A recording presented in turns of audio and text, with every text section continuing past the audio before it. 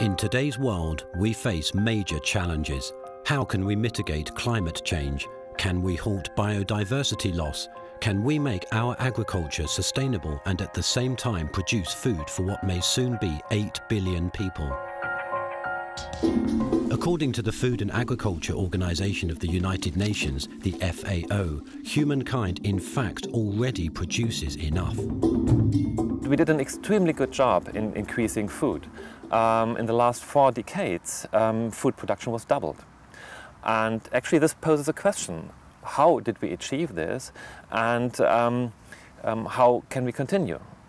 This is just one of many vital questions addressed by the research program on sustainable land management. 12 regions around the world with different land use and diverse climatic conditions are examined. These efforts are coordinated in Leipzig by the project GLUES. It examines the interactions between global land use, greenhouse gas emissions, and ecosystem services. Ecosystem services are all these services nature provides to human being for existence and for human well-being.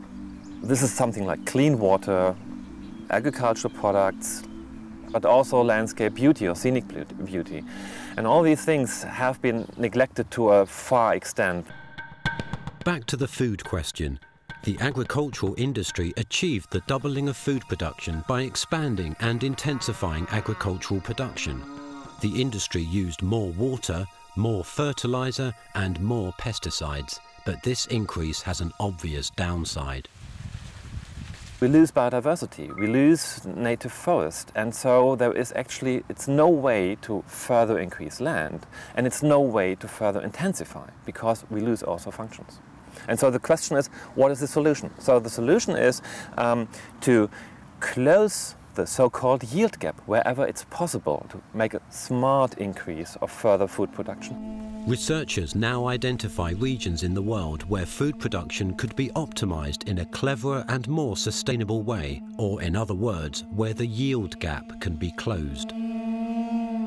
For example, on degraded soils in Kalunda, a dry region in the south of Russia, they developed a new agricultural scheme on a test field and yielded 20% more crops.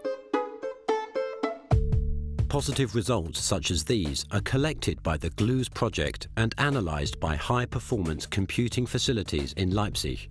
Valuable information is presented in an intelligent geodata infrastructure. There is climate data in the system. There's a lot of data about different crops, about economical growth and economical effects by different land use regimes. There's a lot of data also on socioeconomic data like the income and so forth. So you have a vast amount of data. The GLUES geoportal allows everybody in the world to select, combine and visualize the data they are interested in. The idea is to have a very simple system. Simple means that he can use his internet access, a simple internet browser. He gets access to this tool, he can visualize the maps and roughly zoom, we are still talking about global data sets, zoom to his area, to his region, and see the effects that would have, that a climate change would have for different climate scenarios as being calculated by the climate models. This map, for example, shows the shifts in climate categories during the 21st century. This helps us not only to spot significant global patterns of land use, but also to apply solutions from one region to another. This is actually what is really valuable, to show that there are certain land use systems or land use types that have characteristics that we haven't revealed before. The scientists in GLUES also recognize the need to communicate these complex results to an international audience. This information strategy is built on 4 pillars. The educational web application Land Use, for example.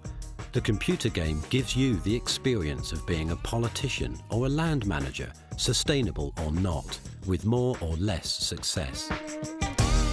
Secondly, on location, the scientists not only get information from the farmers, they can also be hands-on consultants in sustainable agriculture. Então esse projeto de vocês é muito bom. Thirdly, local stakeholders and decision makers are also directly addressed, so they are aware of sustainable solutions in their region. And finally, there is the global perspective, presented and discussed at international conventions. Germany is deeply engaged in the issue of global land management. We have a global responsibility because we often use soils in other countries. GLUES is supported by international advocates of sustainability, such as the former director of the United Nations Environment Programme, Klaus Töpfer. The problems mankind is responsible for are manageable solely by science. Science without boundaries that helps directly with valuable advice. The work that we have set up in the research program and in GLUES is, to my perspective, pretty unique and can act as a blueprint with regional scale work, global consistent frameworks and the communication to the public. And so this could be actually act as a blueprint for further future and global change research. GLUES, a project in collaboration with 12 regional projects, over 500 scientists, hundreds of local stakeholders and thousands of farmers working together to find a new global path to sustainable land management.